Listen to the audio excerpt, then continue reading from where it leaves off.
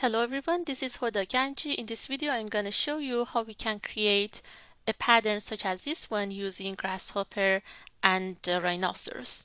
So let's go to Grasshopper. We have this file. We're going to work on this facade over here. I'm going to go to Grasshopper. First, I want to set up a grid here. Let's go to Vector, bring a point. If I connect series to point, it's going to create a set of points. Let me connect them to Y, so it's going to be over there. If I bring another series, connect it to Z, it's going to be in YZ plane, and if I graphed one of Y or Z, it's going to actually make a set of grid.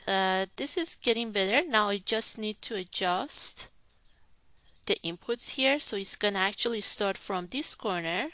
On the Y side, you see now it starts from 0. This is -1, -2 to -5. So if I assign -5 to the start point on the Y direction, the grid is going to start here. I'm going to assign like 5. I'll go to slider.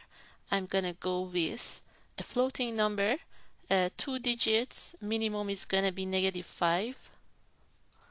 This should go to 2. That's good. Now I want to put -5. We can change it if we need later. So now it exactly starts from this interior side of this wall. And how about I make the points a little bit closer to each other, and for that I need to change the step size. So I'm going to go with, for instance, 0.6, 60 centimeters for the step size on both Y and Z directions, right? And now I just need to adjust the number so it's going to fit this area. So I'm going to go with maybe 30. As for the number of points on the Y direction, 30 seems to be too much. I want to go with like 28. That's better. And on this other side, how about I go with like 6 or something, assign it to C. I can go with 7 or 8. If I hide the roof here, I'm gonna hide the roof layer. You see 8 is actually right where the roof is, so I want to go with that 7. I'm gonna move this back to 7. If you want, you can also work with the start point here. So for instance, if I assign like 2, 5, so it's gonna move these points by 25 centimeters above the ground. That goes there. So this seems a nice set of grid to work with. After we create the pattern, we can still change these values. How about I change this -5 to -4.8? So it's gonna actually have a little bit of clearance on this side, so the grid is inside the wall. That all seems good. I want to bring one scribble. This whole thing here is responsible to create a grid for me. I'm gonna group these items. Just to show you what's the outcome here, if I connect PT to a panel, you see that this is a list inside a list, right? I actually want to flatten, so I want to get rid of that dashed line. I want to flatten this. Now all the items are in one big list with 196 elements. So this seems good. What I want to do is that I want to use my customized shape over here. Let's go here. Let's go to 4 viewports.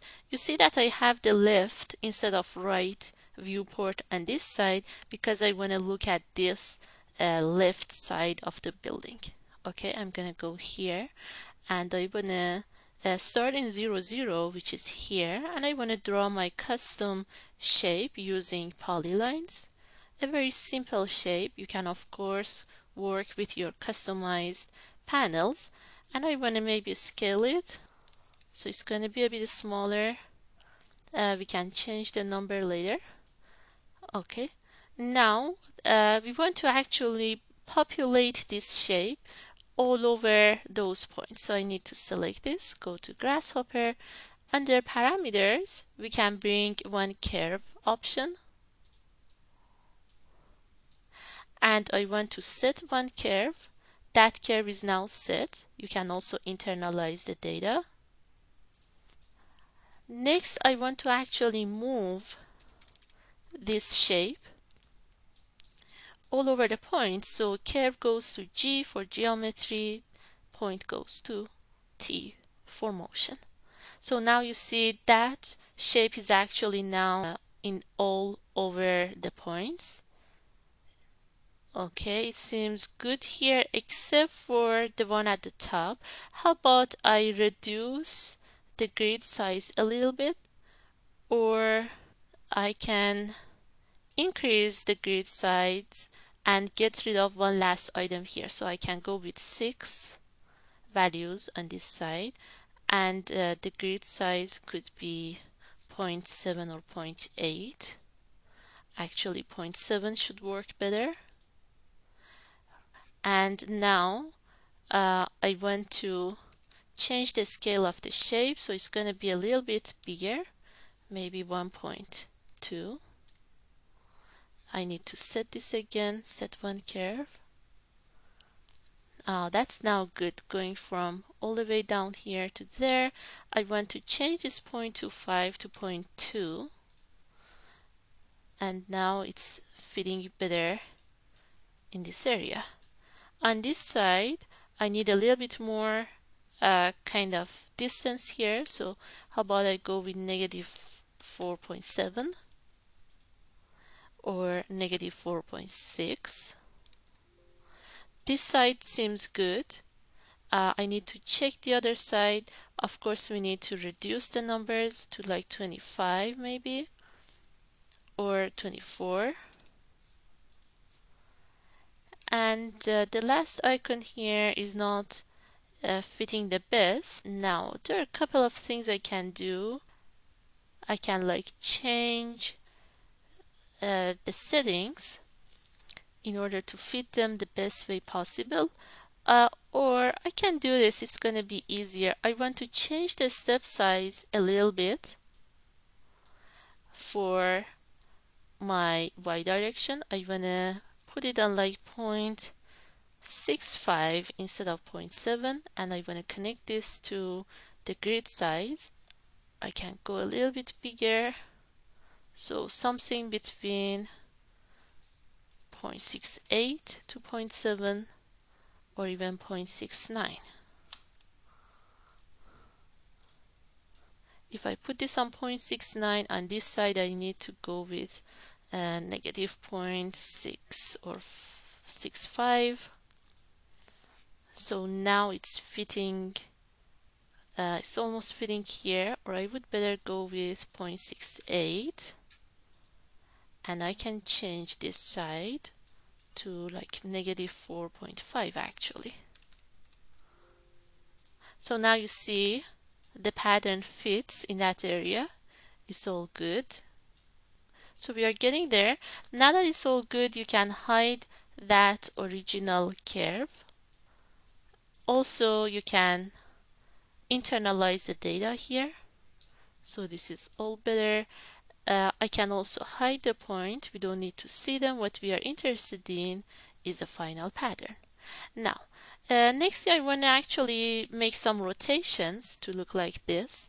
I want to first maybe create a group here. I'm going to go with a scribble. This is populated customized shape, and this can be a group. Next I want to rotate them as mentioned, so I'm gonna go with rotate. Actually, I also should ungroup this and group them again because I added some elements. Let's go to rotate. The items that I want to rotate are the moved geometry, so that goes there, but now you see they're rotated in a different way. That's what I had in mind. Now I actually need to define the plane here. A plane is made out of points and normals. That's what it means here. So I want to go with plane normal.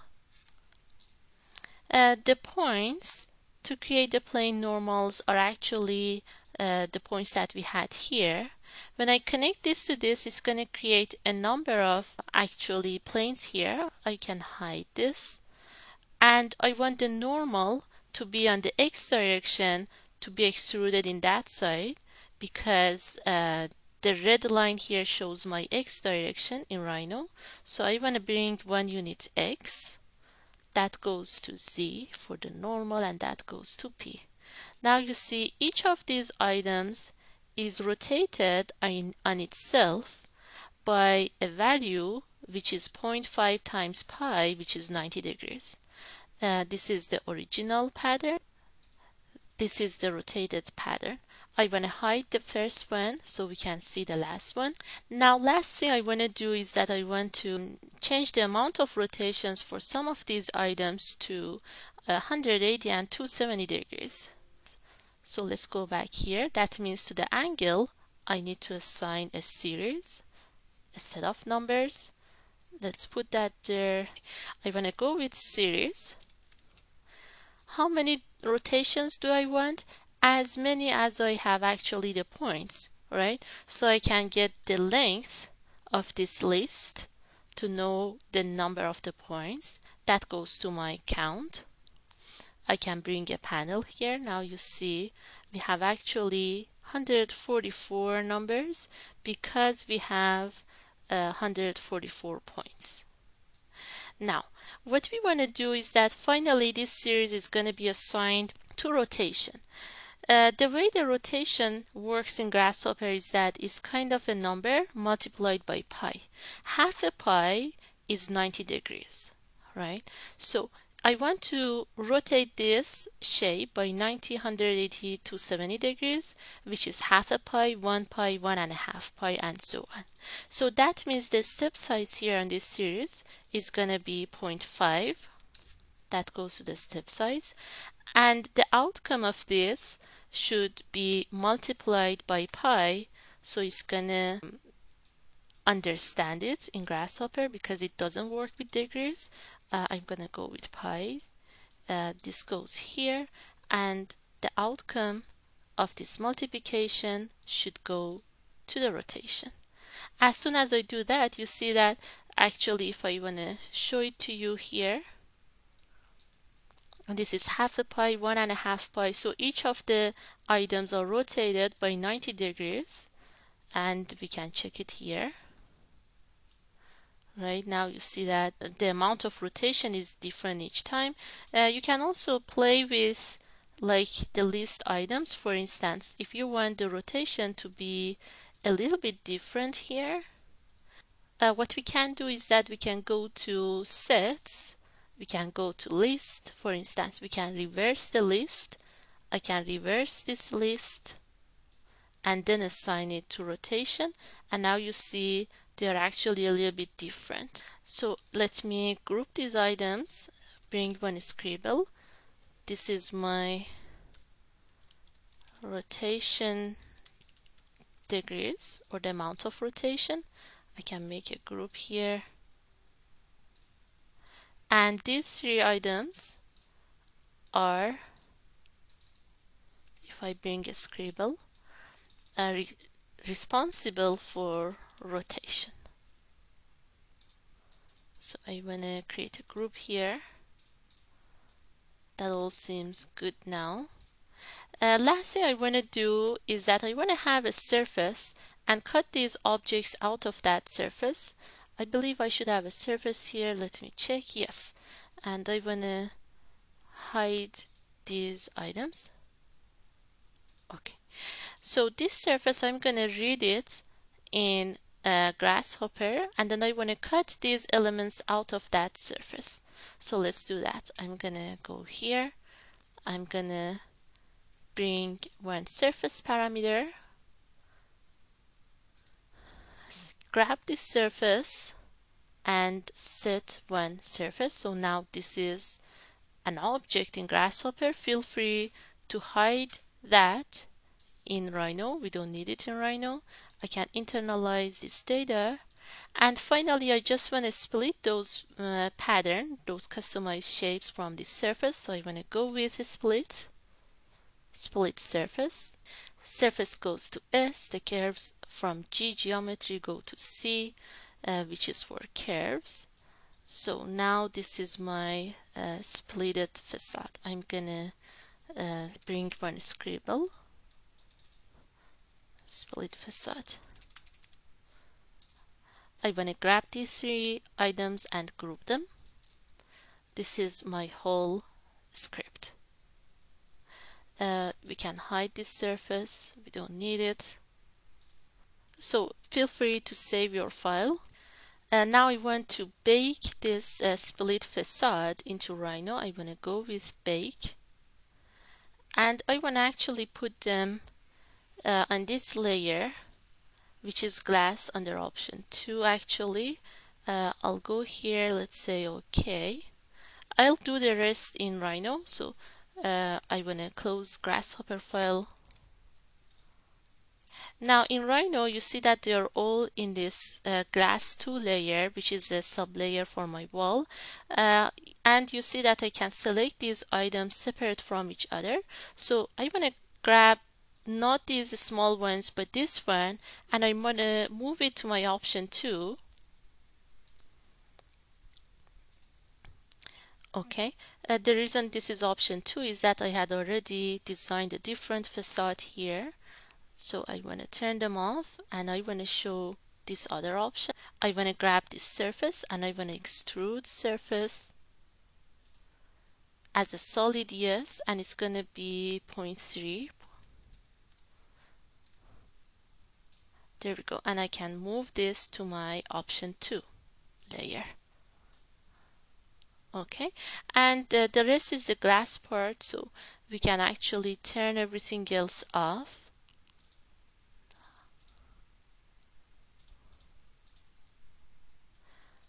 I can also turn this off and this one.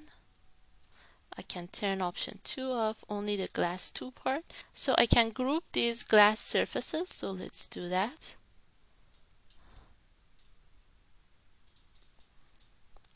I want to group these items.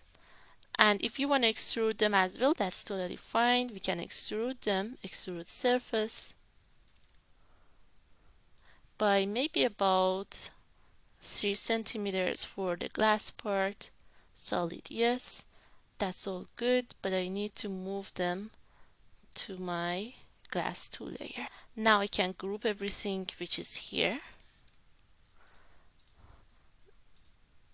And I can turn on the other layers, floor, roof, and everything. Okay, yeah, now you see that I have already assigned 2 different materials. I can go to this view, the interior view, and I can change this to rendered.